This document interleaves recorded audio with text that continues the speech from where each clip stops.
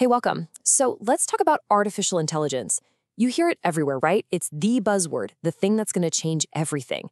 But behind all that hype, there is just a ton of confusion. So let's just dive right in and actually unpack what AI is, how it works, and most importantly, why any of it matters to us. Okay, let's just get to the big one right off the bat. What is AI really? I mean, if you feel like you've heard a dozen different definitions for it, you are not alone. It's a term that's gotten so big, so broad, that even the people who build the stuff don't always agree on what it means. A huge part of the problem is the giant gap between science fiction and what's actually real. We've all seen the movies, right? We imagine these conscious thinking robots. But the reality, what we have today, is basically really, really smart software that's designed to do one thing: find patterns and perform a very specific job. So in this first part, that's what we're going to do. We're going to peel back that first layer and try to get past the whole Hollywood fantasy to really understand the tools that are being built and used in the real world right now. And here's why it's so confusing. The term AI has become what experts call overloaded.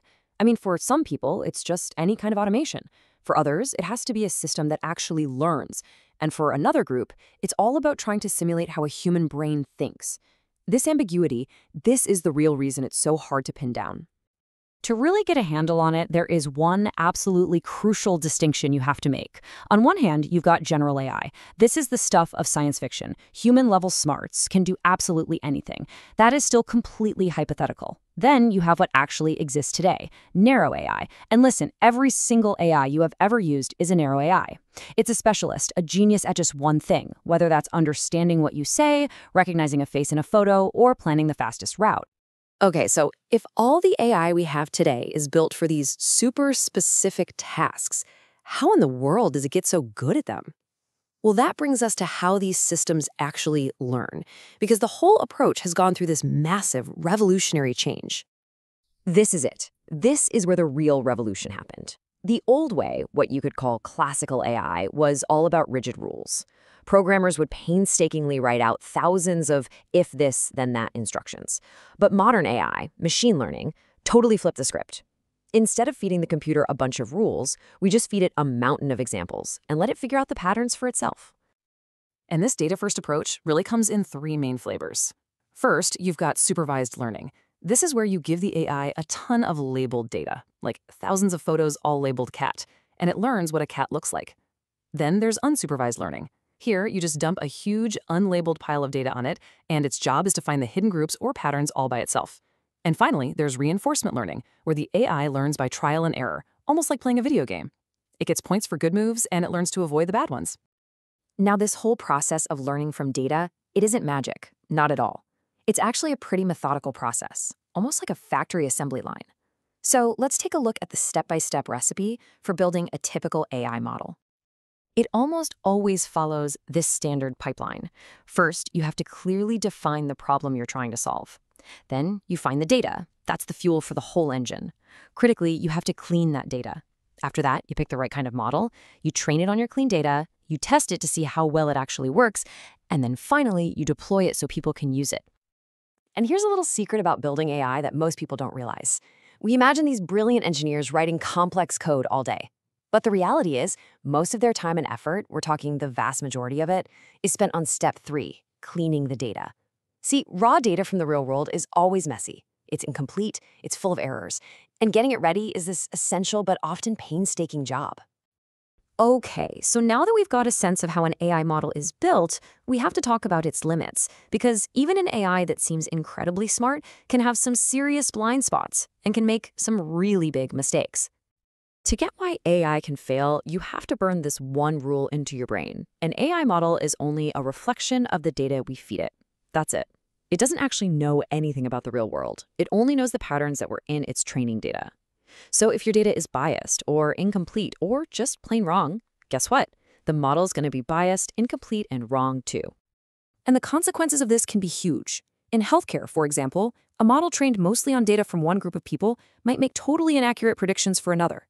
In aviation, a system might just fail when it encounters a scenario it was never shown in training.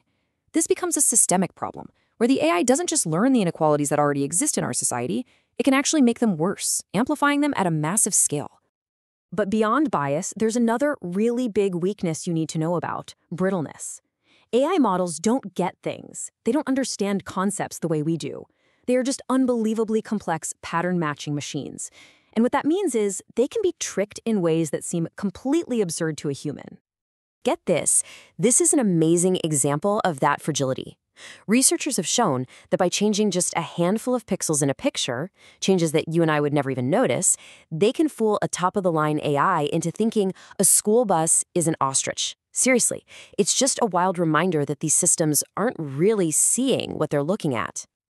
So, given that these things are so powerful, but also have these really serious limitations, how should we even think about using them?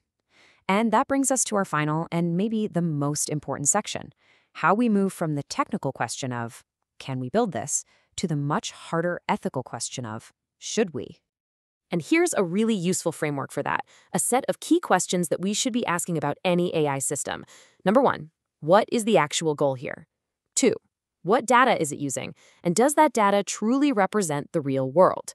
3, what kind of model is it? And can we actually understand why it makes the decisions it makes? And 4, maybe the most important one of all, how accurate is it? And what happens when it gets it wrong? What's the cost of failure? Because at the end of the day, AI is a tool. It's not a solution on its own.